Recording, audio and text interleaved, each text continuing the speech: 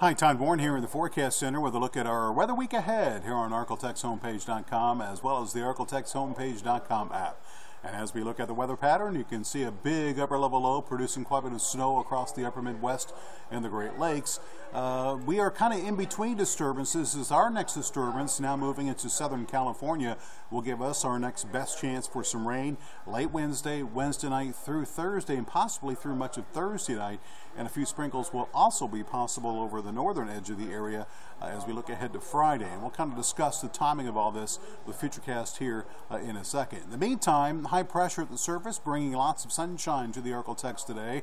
What's going to happen during the next 24 hours, this high will kind of settle across the southern plains, and on the dry side of its circulation, we'll continue with the northwesterly wind for tomorrow as we are looking at lots of sunshine continuing across the Arklatex. But as this high slides to the east, and we will see the clouds. You can see them increasing across South Texas here by tomorrow evening. Those clouds will begin to push into our area as we go through Wednesday. So here's a look at temperatures tonight. Another rather cold night as we'll dip into the low to middle 30s across the Arklatex. That includes 31 degrees in Texarkana, 34 in Shreveport, 33 degrees in Natchitoches. Daytime highs tomorrow should rebound back up into the mid to upper 50s, right around 55 in Texarkana, 58 tomorrow in Shreveport, right around 58, 59 degrees in Natchitoches, and 54 for the high temperature tomorrow in Marshall. Looking at Robin Stewart of Futurecast, you can see the quiet conditions heading through the rest of this Monday and Monday night as we will stay clear across the region. Going through your day Tuesday, expect once again plenty of sunshine. Another very nice day on the way for tomorrow as the northwesterly wind will continue and will be rather light at 5 to 10 miles per hour. Going through Tuesday night, we start off clear, but late in the nighttime hours, a few high clouds begin to arrive.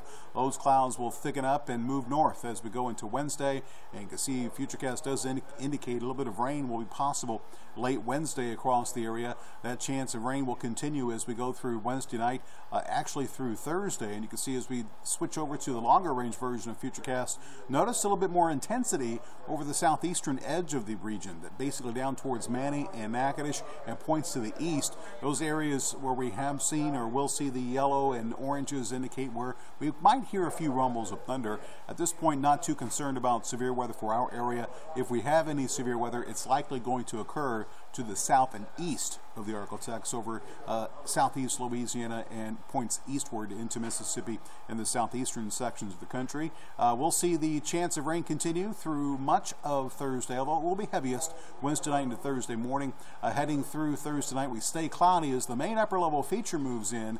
We are looking at, again, a few sprinkles possible Thursday night, mainly over the northern sections of the area. And Friday, we will begin with lots of clouds. Likely will close Friday with a little bit of sunshine as that main upper level feature finally moves to our east.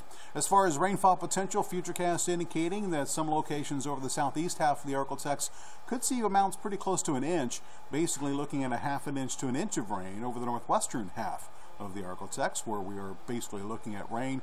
Again, the main threat for any rumbles of thunder will be over the southeastern sections of the area where that potential will be highest as far as the heavier rain.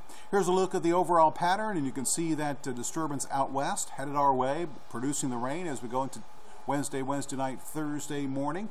The stronger thunderstorms shift to the east. There's that main upper level low, which is going to move across the area early Friday. And once that clears, we will see the drier air move in with lots of sunshine through the weekend as well as Monday. And then this disturbance right in here will possibly squeeze out a few showers for us as we go into next Tuesday. But all in all, temperatures will be a bit cooler than we've experienced over the course of the last week for Christmas week.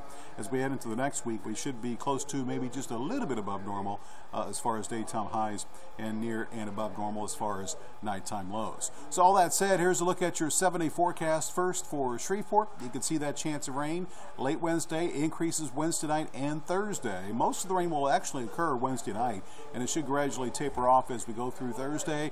Not too concerned about rain for most of the area Friday, as we will see some late day sunshine and then lots of sunshine Saturday, Sunday, and Monday. Notice the warm up despite the rain Thursday. Highs in the mid-60s in Shreveport will ease back into the 50s for Friday, Saturday, warm back up into the 60s Sunday and Monday, with temperatures by the beginning of next week once again in the mid to upper 60s for Shreveport. And Texarkana, you're looking at, again, rain likely Wednesday night, wrapping up Thursday.